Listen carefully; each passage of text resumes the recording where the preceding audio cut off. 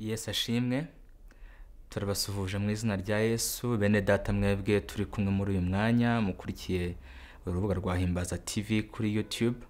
Tunejejwe no kubana namwe kugira ngo dusangire ijambo ry'Imana, kandi turizera neza ko Imana ibasha kutwungura kugira ngo tubashe kumenya ndetse tubashe gukura muri bino bihe. Mbere yuko dukomeza ndagira ngo dutangire dusenga, twereke Imana uyu mwanya kugira ngo imitima yacu ibashe kwakira iby'Imana yaduteguriye kuri uyu munsi. Uhoraho Mana Nyiringabo, ni wowe nyiri icyubahiro cyose, ibiriho byose byaremwe n'ijambo ryawe. Natwe ubwacu turiho uyu munsi, abangiye uri kuvuga ndetse n'abakurikiye iri jambo, twese twaremwe n'ijambo ryawe. Turahangaha n'ubundi Mwami mwiza kugira ngo twumve icyo uganira n'imitima yacu.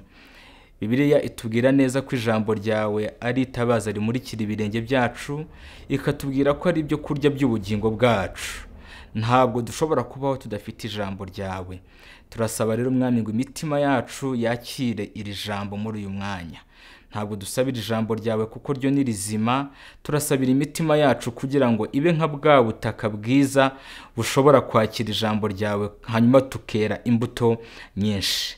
Ni mu izina rya Yesu Christo tubisenze twizeye. Amen. Reka ntangire mbibwira, njyewe muri kumwe uyu munsi nitwa Rwagasore Prince, nkaba ndi umukristo, nkaba nkunda ijambo ry'Imana, nkaba nkunda no kuriganira. Sengera mu itorero rya Zion Temple, paruwasi ya Kimironko, naho ngaho nkorera umurimo w'Imana. Ndagira ngo kuri uyu munsi rero tuganire ijambo ry'Imana. Ntabwo wenda turi buze kuvuga ibintu byose kuri uyu munsi, ariko ndaza gutanga igisa nkaho ari introduction y'inyigisho dushobora kuzakora mu minsi myinshi.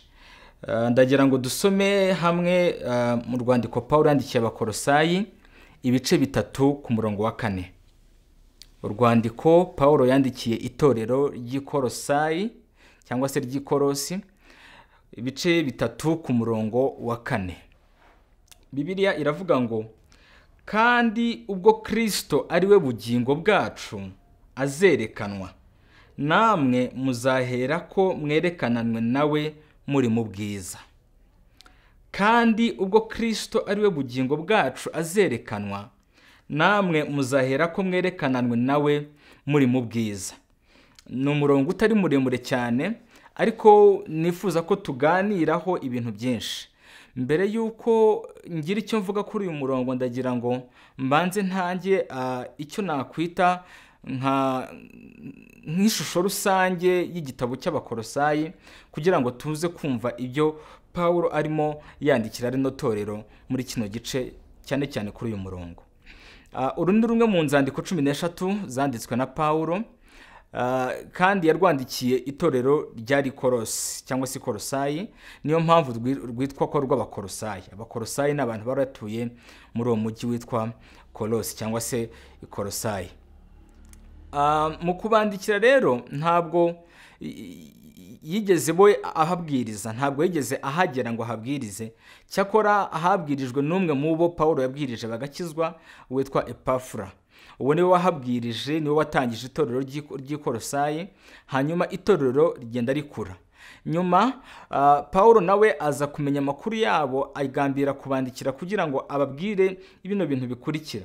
Cyane cyane ikintu yashakaga kubamenyesha, kwari ukubamenyesha ko Christo ari we kuri. Yashakaga kubabwira ko Christo ari umwana w'Imana, kandi ko muri we ari honyine gusa haboneka ubugingo. Iyo ndimo nsoma kino gitabo, mbona cyenda gusa n'ubutumwa bwiza bwa Yohana. Harimo n'ibintu byinshi dushobora kugenda tubona bihura n'ibyo mu butumwa bwiza bwa Yohana. Uyu mwanditsi witwa Yohana we yandika mu butumwa bwiza, yanditse ashaka kwereka abantu bose basomaga ubutumwa bwe, agira ngo abereke ko Christo ari umwana w'Imana, ko kandi muri we ari honyine gusa habasha kuboneka ubugingo. Pawulo nawe yandikiraga Abakolosayi, yababwiraga ko Christo ari umwana w'Imana, ko ndetse kuzura kw'Imana kose kuri muri we, ndetse akabereka yuko ari we waremye byose bikamuremerwa. Mbese yagaragazaga ko ibintu byose bishobora kubonera ubugingo gusa muri Kristo Yesu. iyo dusoma igice cya mbere ni icyo ngicyo ababwira. Iyo dusoma igice cya kabiri aho ashyiramo no kubihanangiriza ababwira ngo ntibagakurikize inyigisho z'ubuyobe zishingiye ku bwenge bw'abantu, kubera ko ubwenge bw'abantu ntabwo mu by'ukuri bushobora kujyanwa n'ubwenge bw'Imana. Ntabwo twabijyamo muri uyu mwanya kuko ni ikindi cyigisho.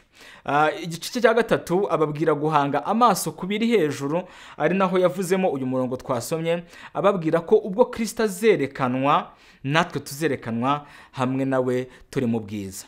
Igice cya kane nicyo cya nyuma, yarimo abasezera abahereza n'intashyo. Reka rero ngaruke kuri uyu murongo twasomye, umurongo wa 4 mu gice cya gatatu. Nongeye kuwusubiramo gato kugira ngo twongere kandi tuwibuke. Haravuga ngo kandi ubwo Kristo ari we bugingo bwacu azerekana natwe, cyangwa se namwe, handitse ngo namwe, ariko wavuga ngo natwe ntabwo naba nibeshye, kuko uyu munsi hariho n'abandi benshi bizera natwe turimo. Natwe ngo tuzahera ko twerekananwe nawe turi mu bwiza. Uyu murongo ndagira ngo nkucemo ibice bigera muri 3 by'ingenzi, ari byo nifuza ko tuzaganira mu gihe tuzabasha kubona. Igice cya mbere tubona muri uyu murongo, cyangwa se reka mbanze nkuvuge muri ubu buryo. Uwashaka yavuga ngo kandi Kristo ari we bugingo bwacu. Uwo Kristo we bugingo bwacu ubwo azerekanwa natwe tuzahera ko twerekananwe nawe turi mu bwiza. Hagati hazamo sasi ibice 3. Igice cya mbere ni ikivuga ko Kristo ari we bugingo bwacu. Kristo Yesu niwe bugingo bwacu. Igice cya kabiri tubonamo muri uyu murongo nuko Kristo azerekanwa. Kuvuga ko Kristo azerekanwa bivuze ko uyu munsi ntabwo twese tubasha kumubona, ntabwo tumubonesha aya maso yacu, nyamara hari ubwo azerekanwa abantu bose bakamubona. Icyo nicyo gice cya kabiri, Kristo azerekanwa. Igice cya gatatu tuzaganiraho muri iyi minsi, tuzavuga kuri transformation, cyangwa se uburyo tuzahindurwa ubwo Kristo azerekanwa. Ndasenga Imana kugira ngo wowe ukurikiye buno butumwa tuzakomeze kubana, ariko kandi nanone Imana ibashe kugira ikintu yigisha umutima wawe muri bino bihe. Uretse nawe wumva buno butumwa, ndifuza ko yaba uwizera n'utizera bino bintu babyumva, kubera ko uku ni ukuri. Kristo niwe bugingo bwacu, kandi uyu Kristo tuvuga azerekanwa. Igihe azerekanwa hazabaho ibintu bikomeye birimo no guhindurwa kw'abamwizera bose kugira ngo base nawe. Ndagira ngo kuri uyu munsi dutangire tuvuga ku gice cya mbere, tuvuga ko Kristo ari we bugingo bwacu. Kristo niwe bugingo bwacu. Umuntu ashobora gutekereza ko umuntu wese uri ku isi uvuga, ugenda, urya, uganira, ukora, uwo muntu tumwita ko ari umuntu uriho ufite ubuzima. Nyamara ndagira ngo turebe inkomoko y'ubuzima nyakuri, hanyuma tugire icyo twibwira. Ndagira ngo dusomere hamwe ubutumwa bwiza nk'uko bwanditswe na Yohana, igice cya mbere ku murongo wa 4, twumve icyo Bibiliya ivuga ku nkomoko y'ubuzima. Igice cya mbere ku murongo wa 4, ubutumwa bwiza nk'uko bwanditswe n'intumwa Yohana. Bibiliya iravuga ngo muri we harimo ubugingo, kandi ubwo bugingo bwari umucyo w'abantu. Muri we harimo ubugingo. Usomye were ku murongo wa 1, Bibiliya iravuga ngo kera hariho jambo. Jambo yahoranye n'Imana.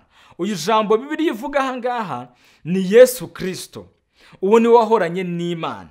Ngo ndetse ibyaremwe byose byaremwe nawe. Nta kintu na kimwe kiriho ngo cyaremwe kitaremwe nawe. Bibiliya igakomeza ivuga kuri uyu murongo wa 4 ngo muri we harimo ubugingo. Ndagira ngo twibaze kino kintu. Mbere yuko ibintu byose biremwa, mbere yuko imisozi ibaho, mbere yuko inyanja zibaho, mbere yuko njyewe nawe Imana iturema, mbere yuko Imana irema abasogokuruza bacu, yo yariho, kandi muri yo harimo ubugingo.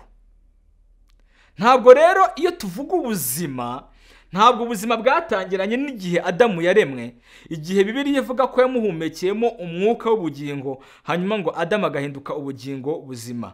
Ahubwo ubuzima bwariho kera, ubugingo bwariho kera, kubera ko muri we, muri jambo hari harimo ubugingo.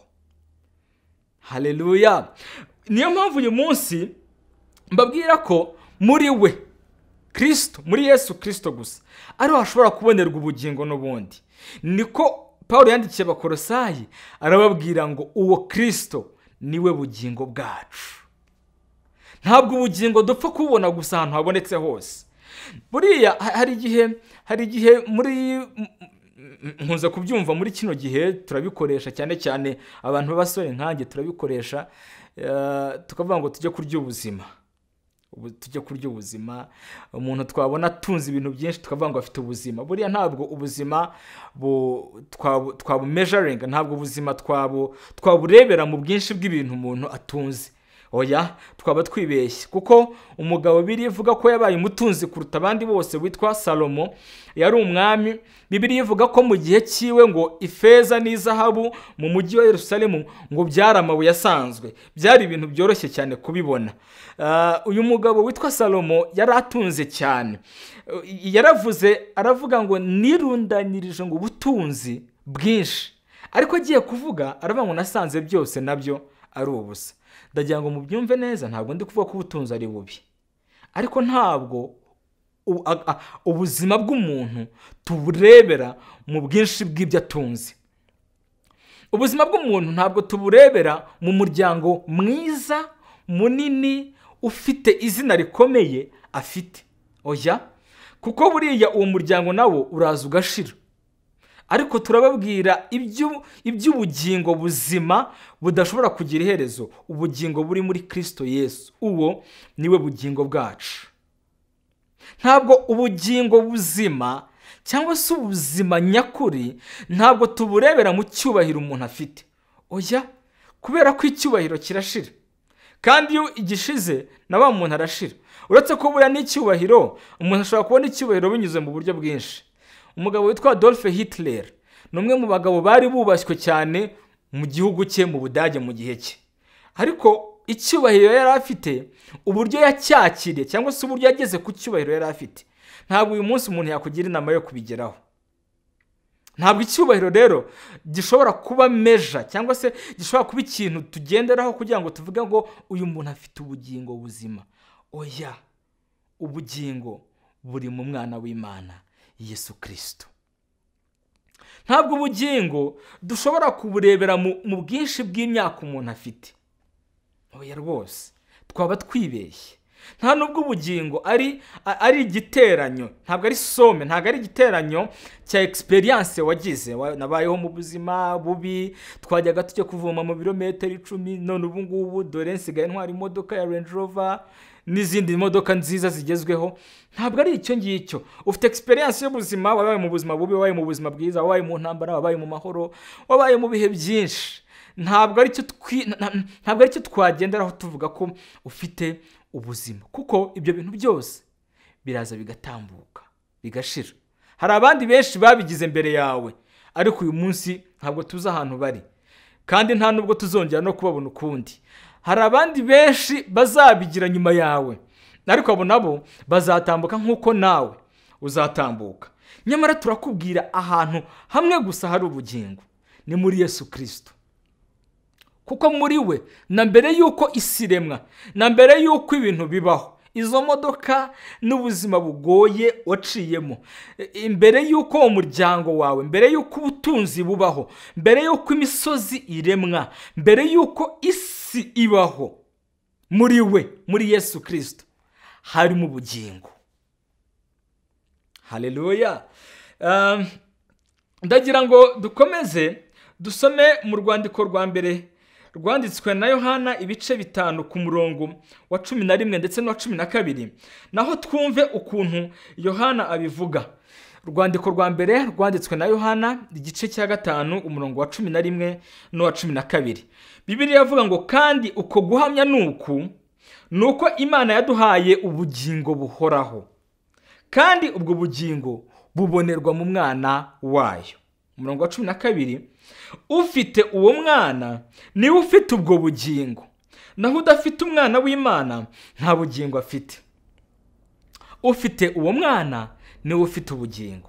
Se ko abantu bose tubona babayeho, abo twita ko ari abizera Imana koko, ndetse n'abandi batizera, abo bose ko babayeho kimwe, tubona hano hanze babayeho kimwe, tubona barya bimwe, bagendera mu modoka zimwe, baba mu mazu amwe, biga mu mashuri amwe, bakora akazi kamwe. Ese kubera iki tuvuga ko ubuzima bubonerwa gusa mu mwana w'Imana, kandi tukavuga ko uwabashije kumwizera gusa ari ufite ubugingo?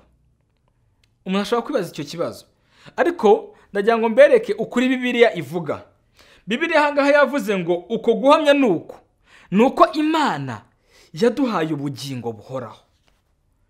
Muri we harimo ubugingo, kandi uwo nguwo warimo ubugingo niwe Imana yafashe imuduha nk'impano, iramutanga, iramuduhereza. Bibiliya ivuga ngo kuko Imana yakunze abari mu isi cyane, byatumye itanga umwana wayo w'ikinege, kugira ngo umwizera atarimbuka, ahubwo ngo uwo nguwo umwizera ahabwe ubugingo buhoraho. Imana niyo yamutanze, iramuduhereza, iratubwira ngo dore nguyu ndamubahaye, iduha ubugingo buhoraho. Uko guhamya nuko Imana yaduhaye ubugingo buhoraho, yaduhaye Christo. Ngo kandi ubwo bugingo bubonerwa mu mwana wayo. Ufite uwo mwana rero niwe ufite ubugingo, naho udafite umwana w'Imana nta bugingo afite. Ndibwira ko ari ibintu bitagoye kubyumva, kuko muri Christo niho harimo ubugingo. Rero ufite uwo Christo afite ubugingo, udafite Christo nta bugingo afite. Nuko bimeze. Ntabwo ari imibare igoye, ntabwo ari ibintu biremereye kubyumva. Ufite Christo niwe ufite ubugingo, kubera ko muri Christo ariho harimo ubugingo. Ndagira ngo mbereke, nyuma y'uko Imana iremye umuntu ikamushyira mu ngobyi ya Edeni, umuntu yakoze icyaha. Amaze gukora icyaha, Imana yari yaramubwiye ngo umunsi wariye ku mbuto zo ku giti kimenyesha ikibi n'icyiza no gupfa uzapfa. Adamu aragenda arya ku mbuto za cya giti kimenyesha ikibi n'icyiza, kuko Imana yari yaramubwiye ngo no gupfa azapfa. Ubugingo bwe bwarapfuye. Niyo mpamvu iyo dusoma mu rwandiko Pawulo yandikiye Abefeso ibice 2, Bibiliya ivuga ngo natwe yaratuzuye. Yatuzuye kubera iki? Kubera ko twari dupfuye. Iravuga ngo natwe yaratuzuye, twebwe abari bapfuye tuzize ibyaha n'ibicumuro byacu, mu byo twagenderagamo kera dukurikiza imigenzo y'iyi si. Ni ukuvuga ngo umuntu wese utarizera Christo, umuntu wese udafite Christo, umuntu wese udafite uwo mwana nta bugingo afite, arapfuye. Nyamara abamwizeye, Pawulo yavuze ngo Christo niwe bugingo bwacu. Iyo dusomye mu rwandiko Pawulo yandikiye Abaroma ibice 6 umurongo wa 23, aravuga ngo dore impano y'Imana ngo ni ubugingo buhoraho bubonerwa muri Kristo Yesu, ngo naho ibihembo by'ibyaha ni urupfu. Impano y'Imana ni ubugingo buhoraho bubonerwa muri Kristo Yesu. Pawulo yandikira Abafilipi igice cya 1 ku murongo wa 21, yarababwiye ngo dore njyeweho kubaho ni Kristo. Kubaho ni Kristo. Mu yandi magambo, Kristo niwe kubaho kwanjye. Uyu mugabo witwa Pawulo avuga ibi ngibi, sinzi niba tubyumva tukabona ishusho y'umuntu Pawulo yari we mbere, kuko uyu mugabo witwa Pawulo mbere yuko yizera Kristo, mbere yuko ahura na Kristo, Bibiliya igaragaza ko yari umuntu ufite icyubahiro muri community yabo, mu bwoko bwabo bw'Abayuda, kubera ko uyu mugabo yari yarigishijwe amategeko n'umwe mu bagabo bari bakomeye witwa Gamariyeli. Yari umwigisha w'amategeko ukomeye wa Gamariyeli. Uyu mugabo rero witwa Pawulo igihe yari akitwa Sawuli, yigiye ku birenge bye, niwe wamwigishije, aramuzamura amwigisha iby'amategeko. Yari umuntu ufite ubumenyi buhambaye cyane mu mategeko. Uretse n'ibyo ngibyo, yari n'umuntu ufite icyizere ku buryo bashaka kumuha ikibari cyo kujya kwica abantu. bakamubwira ngo bari abantu bavuga izina rya Christo, genda ujye kubatoteza. Murebe icyizere uyu muntu yari afitiwe mu idini ryabo y'Abayahudi ndetse no muri community muri rusange, mu bwoko bwose, ukuntu yari afitiwe icyizere. Yari muri ba bantu twavuga ko barimo bazamuka neza inyuma y'abatambyi bakuru, bari bafite umwanya wo kuba baba banditsi bakomeye cyangwa se bakaba umwe mu batambyi bakomeye. Ariko igihe yahuye na Yesu, yaravuze ngo bya bindi byose uko bingana, ngo nabitekereje ko ari amasi, nabitekereje ko ari ubusa, nabonye ko ntacyo bivuze, ngo kubw'ubutunzi butagira akagero aribwo gutunga Kristo. Ibyo nibyo yanditse mu Bafilipi ibice 3. Ariko ataragera aho ngaho mu gice cya 3, mu gice cya mbere yarabwiye ngo kubwanjye kubaho ni Kristo.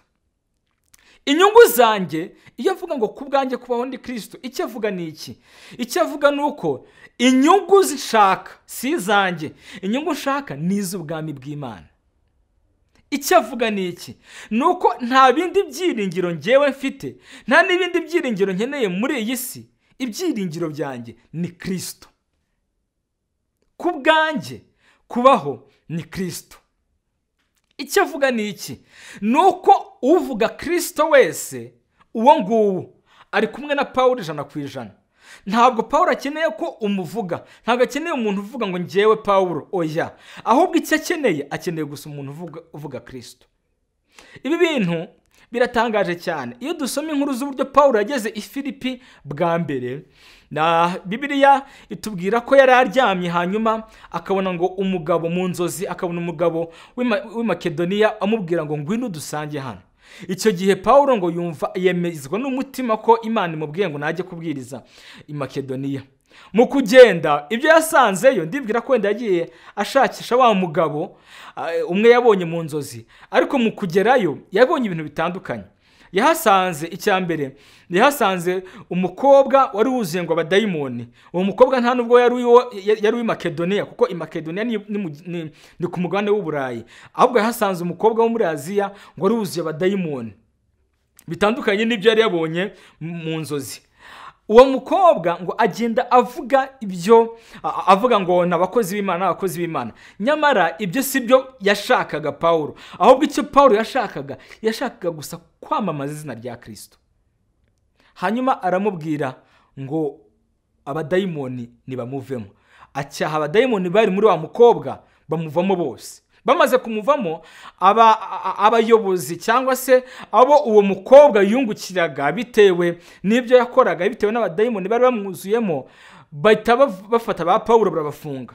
Ibi bintu bitandukanye n'ibintu ba Pawulo bari baje ngira ngo batekereza, kuko bari batumwe ahantu. Twese iyo umuntu akubwiye ngo jya ahantu ujye kubwiriza, ntabwo utekereza ko ibintu uri bubonere ari ibintu bikomeye. Yego ushobora guhurirayo nabyo, nibyo pe, ariko ntabwo ari cyo umuntu aba yiteze, ntabwo ari expectation ye, kuko bo babonye umuntu abwira ngo ngwino tubwirize. Bagezeyo bahura n'umuntu wuzuye abadayimoni.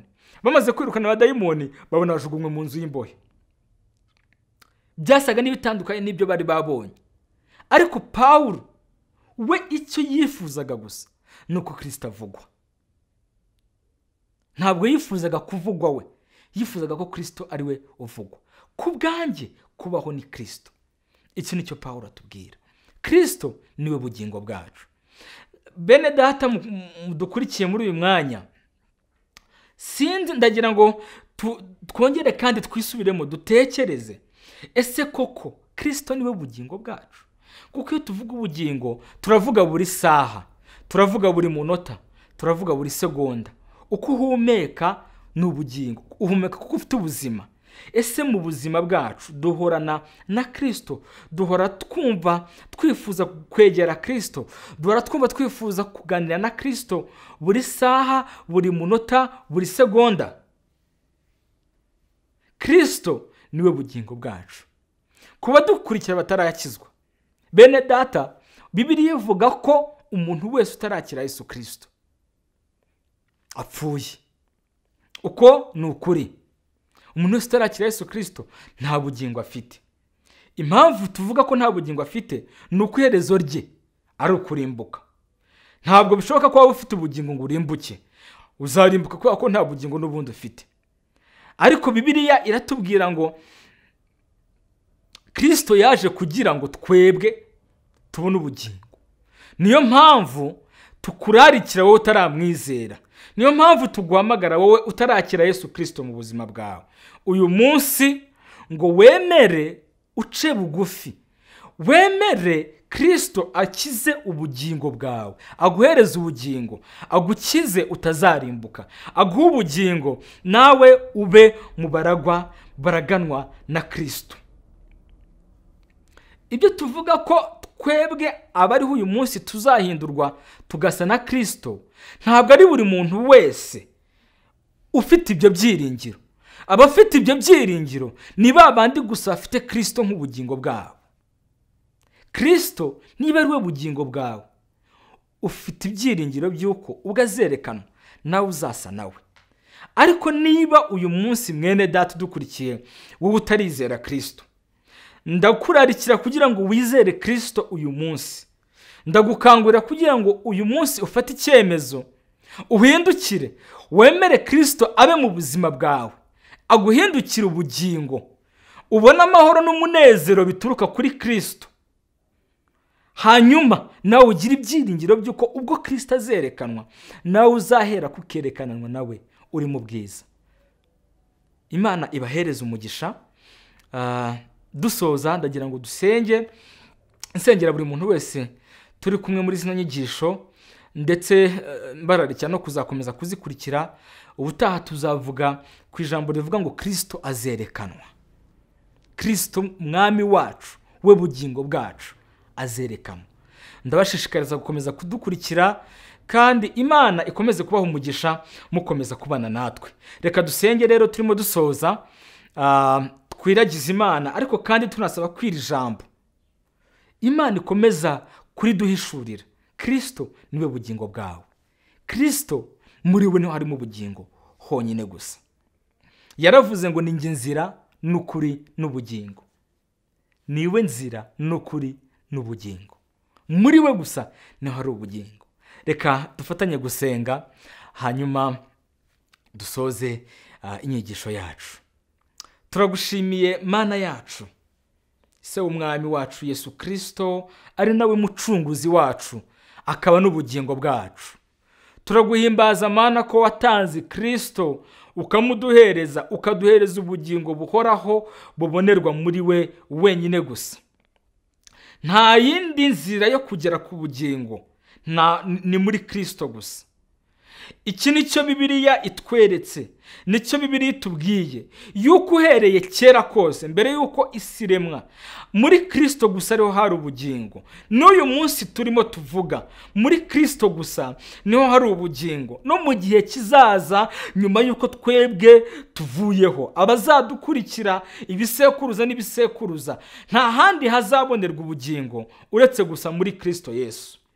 Mana yanjye, ndagusaba ngo imitima yacu uyigishe uku kuri, kugira ngo tubashe kwemerera Kristo abeho muri twebwe. Umugabo witwa Pawulo amaze kubisobanukirwa yaravuze ngo nabambanywe na Kristo, ngo cyakora uyu munsi murambona ndiho, ngo ariko si njyewe uriho, ni Kristo uriho muri njye, ni ubugingo bwa Kristo buriho muri njyewe. Aravuga ngo nahisemo kwemera kubamba uyu mubiri wanjye, nahisemo kwemera gupfa buri munsi, kugira ngo ubugingo bwa Kristo nabwo ngo butwarire muri uyu mubiri.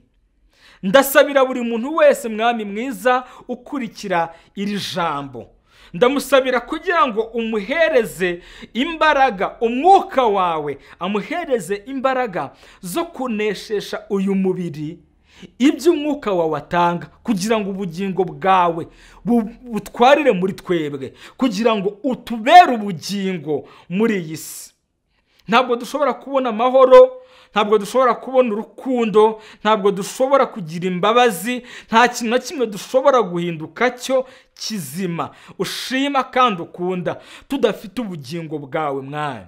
Turasaba rero ngo ubugingo bwawe bubeho muri twebwe. Ndasabira na mwene data udukurikiye mwami mwiza utarakwizera, uretse n'udukurikiye n'abandi batadukurikiye ariko batarakwizera, turasaba mwami mwiza ngo nabo ubiyereke, ubihishurire, bakubone mwami, kugira ngo babashe kwakira ubugingo buzima. Turasaba ngo umurikire ubuzima bwabo. Turasaba ngo igitwikirizo kiri ku maso yabo gituma mwami mwiza umucyo w'ubutumwa bwiza utabatambikira gikurweho, nabo babashe kukwakira, nabo babashe kuba mu ntama zawe, babashe kuba muri babandi bumva ijwi ryawe, babe muri babandi ufite mu kiganza cyawe mwami. Abo nabo bagira ibyiringiro by'uko umunsi uzereka nabo bazahera ko bakerekananwa nawe, bari kumwe nawe mu bwiza.